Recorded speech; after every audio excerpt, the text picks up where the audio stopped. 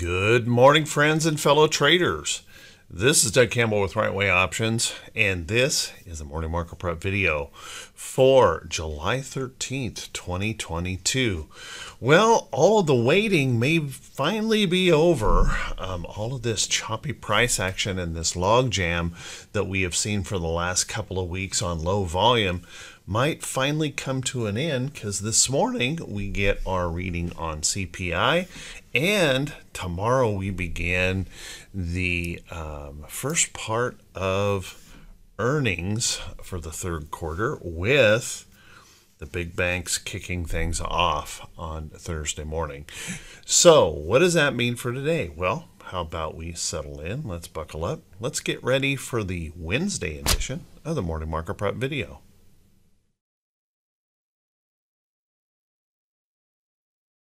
Good morning once again, everyone, and thank you so much for being here. I do truly appreciate it. Let's take a look at these charts and see if we can gain some information about what we might want to be doing for today. Let's take a look here. Now, yesterday, doggone it, we had that right at the beginning of the morning, we saw markets shoot up. If I go to a 15-minute chart, markets open, we completely reversed that day, and I cautioned everyone in Right Way Options to be very, very careful jumping into that, because I suspected it was nothing more than an engineered move. So the institutions had somebody to sell to lay off the risk. And that eventually turned out to be correct with that reversal at the end of the day, and leaving behind some uncertainty in these candle patterns. As you can see, kind of 3 days in a row, little shooting star patterns. Yesterday was a bit more extreme. But having said that, it still isn't all that bad. And the reason I say that is, well, first off, let's look at our downtrend, and let's realize that we didn't break through that resistance. As a matter of fact, we kind of tested and created a little bit of a lower high there. But the good news is we haven't made a new low as of yet. And if we draw a line right through here, we're still holding on with some hope. Fingers crossed that the data coming our way will be better than expected, and we can bounce and break this downtrend in the Dow. Notice we have a little bit of price support here. Really going to come down to what this data is, how we react to these earnings events coming up. We also have PPI, we've got retail sales. Oh my goodness, we got a plate full of data that could create quite a little volatility. So your guess is as good as mine as to which way we go when that number comes out. But we should be very careful and cautious and not be trying to predict this market, because it is the kind of market that can hurt you instantly if you happen to guess incorrectly. Let's take a look at our technicals here. Our technicals continue to remain bearish. We did get back above that 20 SMA. But as you can see, the 34 EMA, the 50-day moving average, still bearish, and underneath the 500-day, we've got a lot of work here to start improving things. If we were to take a look, if we were to take a look at our SPY also very, very bearish still. Failing at the price resistance level, continuing in the downtrend. But again, we still have that little tiny hope that we may hold on to this little upside trend, hold on to a little bit of price support in this chart. Really depends on how that data comes out. Technicals in this chart remain bearish, just as we saw in that diamonds chart. And if we look at the QQQ, now QQQ really tried to get something going there earlier on this week, but you can see we struggled with price resistance in the chart. We did, however, depending on where you draw this, we broke out of that downtrend, and we may still be trying to hang on to that downtrend with a little bit of bullishness right here, and we have a little bit more of a price support through that area to kind of hope it holds as the data rolls out, and keeping in mind we still have that upside trend. So if we can find bulls in here, to perk this up in here? Well, I got to tell you, that could be the sign that we're looking for, that we get some relief in the NASDAQ. However, if that number or if the data coming our way brings those bears out and we break this down, that could be pretty disappointing for the market and all of the folks hoping that and really trying to anticipate or predict that the bottom is in. And I want to suggest to you that we still may be a long ways away from the bottom. Let's take a look at our IWM. IWM also same situation. Our technicals remain poor. We continue in this downtrend. So we still have that little bit of a hope, okay, that the QQQ is going to turn around and pull the other three indexes up out of this mess. But it is kind of wild-eyed speculation at this point, because earnings this quarter are likely going to be very challenging, very volatile, with quite a few misses. And you guys have probably seen that Google has announced that they're going to be pulling back on their hiring. Microsoft has announced they're cutting about 1% of their labor force. We have some challenges ahead, and those should be clues that even some of the big techs may be struggling with this economic situation that we have going on right now, and with a Fed willing to continue to press that accelerator to fight inflation. So keeping in mind, we have this downtrend, we have a little double top, we have a failure at price resistance, and once again, that little tiny hope that we may hold on to this little upside trend and maybe break through that resistance. And it certainly is possible, because we will likely get some relief rallies in this downtrend that could make things look like it's all over. And then again, we could get those very quick reversals. I want to remind you that we had that move right up here where everyone kind of thought, hey, everything's great, it's all over, we broke the downtrend, and then boing, and we just kept moving lower. So keep in mind, respect the downtrend, respect resistance levels in the chart as long as the downtrend continues to exist. Let's take a look at our VIX. Now, our VIX yesterday was back and forth here a little bit, but ended up resolving itself to the upside here just a little bit yesterday. Recovering that trend ever so slightly, holding on to price support in the chart, but here again, kind of in the middle of the road, because we didn't really break this downtrend. So it really kind of depends on how we react to some of this data over the next few days, whether or not we're going to break on through to that upside, or if we're going to bring this right on down and bring that fear out of the market. And your guess is as good as mine, because we just don't know what's going to happen with this data. If we take a look at our T2122, now T2122 does give us a little bit of hope that we might be finding some lows here in the market. And that's just because we've been running these little higher lows in here, and even as we push down, we haven't been able to just break it on down just yet. As you can see, turned up just slightly yesterday in that move. But what that does show us is if those bears are inspired, we still have downside room that we can move. And if those bulls are inspired, we've got plenty of upside room. Remember, T2122 doesn't tell us the direction of the market. All it does is tell us when we're in those reversal zones that we can expect those shifts to occur in the market. And so far, what we see in this chart right in here is an awful lot of uncertainty, an awful lot of, man, we don't know what's going to happen. And so we're just gyrating around in a very choppy price range. If we take a look at our T2107, now T2107 sure didn't get a whole lot of love yesterday, moving in this downtrend right here. We continue in the bigger downtrend. We struggled against this price resistance, as you can see in the chart, but the good news is we didn't make new lows. About 16% of the stocks holding above their 200-day moving average suggests that we are extremely bearish, but it certainly doesn't give us a whole lot of warm and fuzzy that we are essentially ready to just rip back to the upside. If we take a look at T2108, well, a lot more encouragement here on the T2108, the number of stocks holding above their 40-day. But if you take a look at this closely, we rejected some resistance in the chart, breaking back down below a little bit of price support. We've got a little upside trend here that we're still trying to hold on to. Still, the overall downtrend is in play, but it is a little bit more encouraging than those stocks holding above the 200-day, with about 28% of the stocks holding above their 40. Let's take a look at our T2101. Now, our T2101 has broken down. As you can see, this trend broke down. But unfortunately, I don't think it's giving us very good information.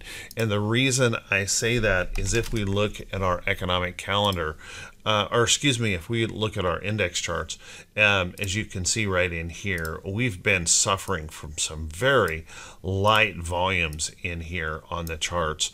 As we've been chopping. And if you guys remember, I mentioned this a couple of weeks ago, that we could end up just in a sideways choppy consolidation as we wait on earnings. And that looks like that played out to be true so far. We'll see if we break that logjam today with the CPI or with the beginning of those the earnings data. So watch that closely and just be a little bit cautious and careful.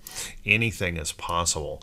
If we take a look at our economic calendar for today, well, doggone it, we have some things in here that are going to keep us on our toes. First thing we should notice, although our futures are trying to remain positive this morning and put on that brave face, you want to pay attention to the fact that European markets are not holding up bravely. They're really worried about our CPI data at the moment, and we've already got mortgage application data that came in negative. So we continue to see that mortgage decline, housing prices pulling back. That doesn't support very strong earnings from our major banks. So kind of keep that in mind when we kick that off tomorrow. Our CPI number, consensus estimate is suggesting that we go a little bit higher. As a matter of fact, UBS Bank came out just 2 days ago suggesting that, their prediction is we're going to see CPI at 9%. That could certainly bring out the bears, and of course that continues to encourage the FOMC to aggressively raise rates to break that down. Now, if it comes in less than that, that would be nice to see, and if we start to see that the work of the FOMC is actually having a positive impact on inflation, bringing that inflation number down, then perhaps that will inspire the bulls. So keep a close eye on that. And then we've got our petroleum status number. We've got a 30-year bond auction, which may be interesting because we continue to have the inversion of the 210 bonds. By the way, guys, if you go to the FOMC website and you pull up that inversion and look at that inversion directly on their website, I have not been able, there's no data at any point in time when we have had a 210 inversion that it didn't create a recession. Not one point in history on the 210 inversion did it not predict a recession. Now, that doesn't mean this time couldn't be the first time that is the case, but just kind of keep that in mind. We're probably headed toward that recession, so we'll want to watch that. And then keep in mind as you plan forward, after we get through this wild morning today, then everybody's going to start thinking about Thursday, the beginning of earnings season. The big banks out there, Morgan Stanley, JP Morgan, will be starting to report, and we're going to add into that jobless claims, another inflation number with PPI coming in. So we still have a lot of data points coming our way that could move us substantially. So plan your risk very carefully. If we take a look at the earnings calendar for today, we have 8 companies that are confirmed on the earnings calendar today, but by and large, most of them are very, very small cap, like LOOP is one of those $4 stocks. Certainly, if you own this, that's notable, but for the most part, it's not going to make any major difference to the direction of the market. So the notables for today are only 2. DAL, Delta Airlines, reporting today. Looks like we're getting a little bit in this. Let's see. Let me check here. Yeah, Delta Airlines reporting before the bell. They have already reported this morning, getting a little pop and drop on that move. So keep an eye on that. This is the pre-market candle here. We're popping a little bit higher, struggling a little bit on that number. If you take a look at the other notable, Fastenal also reporting here early this morning, and that's looking pretty bearish, missing on that number. So not the best of earnings data coming in so far. Remember, Fastenal is the company who sells the nails, the fasteners to build houses, and it looks to me like demand is dropping pretty hard and we're falling through a floor. So that doesn't help our whole scenario on how these earnings are going to turn out this season, kind of getting off to a bad start there. Let's take a look at our some stocks that could be setting up for today. But before we do that, guys, if you could do me this quick favor, if this is the first time you've seen these videos, if you could please click that subscribe button on YouTube and also click that bell icon when it pops up, so you'll be notified every time I post a video. And if you find these videos to be useful and helpful, if you could please click those thumbs up buttons, leave a brief comment. I would truly appreciate it. That helps the channel to continue to grow. I did get a chance yesterday and went through and read all of those, but I was so busy yesterday I didn't have time to answer all of your comments. I'll be back on the case again today. So if you guys find these videos to be useful, please do that. It helps the channel to continue to grow. And guys, please do me a favor, invite your friends and other traders to the channel. If you find this information helpful, they might as well. Let's take a look at a few stocks that could be setting up. Remember that these are not recommendations to buy or sell securities. As a matter of fact, we're going to have to be very careful in this market with all the data coming our way, and make sure every trade that you take fits your personal risk tolerance and you understand the total risk of those trades. You should never ever blindly follow anyone else's trade ideas. You need to know the why of every single trade. Let's take a look out here and see if we can see some of those stocks that may be setting up. First off, if you remember yesterday, I talked a lot about this pattern of the rounded bottom breakout, and you can see, whoops,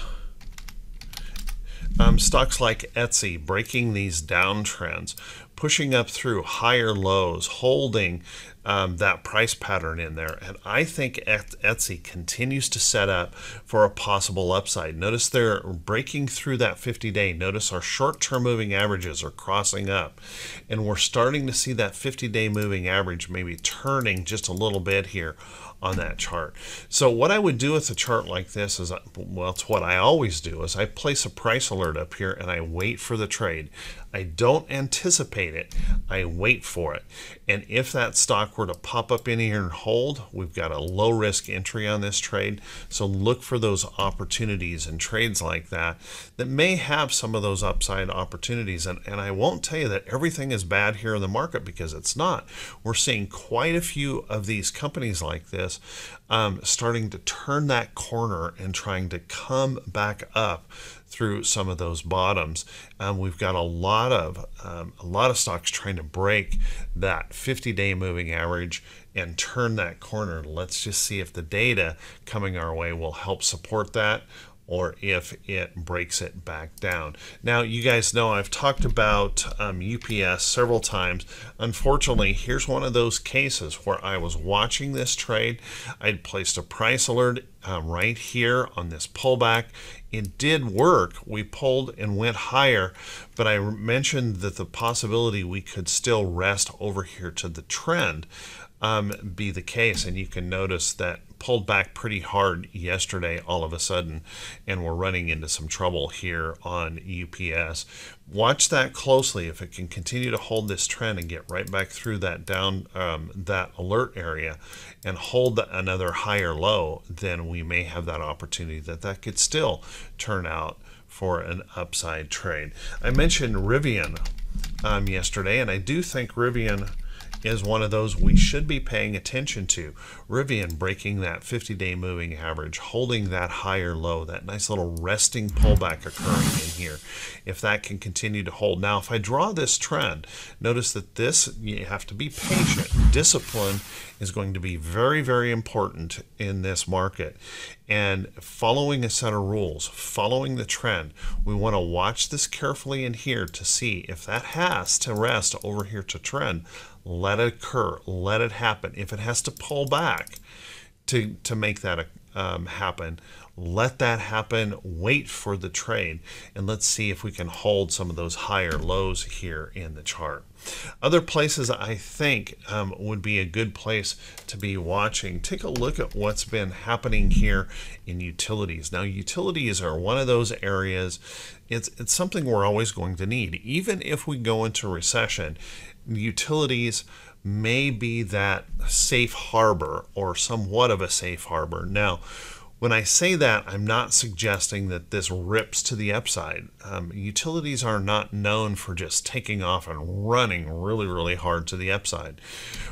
But what it may do is be that protection play where you can pick up some of the utilities that are holding bullish patterns, holding these higher lows, may push through that 50-day moving average, and you buy those with dividends in mind, in that just kind of a safe place to be. Another place you may want to look into is into the healthcare area of the market. Healthcare has been showing lots of bullishness here recently, and you can take a look at XLV pushing up through that 50-day moving average. Notice that we're pulling back to try and hold that area as support.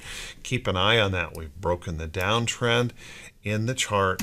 Healthcare is another one of those places. If we're going into recession, as the 210 inversion suggests, healthcare is something we're definitely going to need. And with the rise that we're beginning to see in COVID again, and some of those concerns out there about the fall and winter starting to come into play, this could be another one of those places for a safe haven. If you take a look at stocks like MKC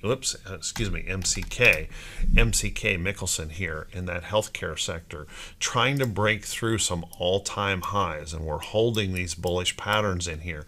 So watch that carefully to see if that can push on through. Stocks like UNH holding up, nice bullish pattern, breaking the downtrend up through the 50, holding the higher lows.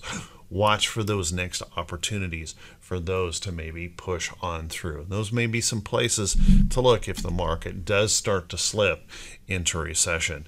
Today, guys, anything is possible as we bring out these numbers on CPI and we begin those earnings reports. Just keep in mind there's likely going to be very much challenging price action, very volatile, big swings. We should probably start to expect big intraday whipsaws and overnight reversals. So plan your risk carefully. Try to avoid the gambling, get caught up in the hype. Make sure you're being very patient. Make sure you're being very disciplined, because this is the kind of market that can just gut your account really, really fast. Be safe, be careful, have a great day. I'll see you right back here bright and early Thursday morning for the beginning of the third quarter earnings season. Y'all take care, everyone.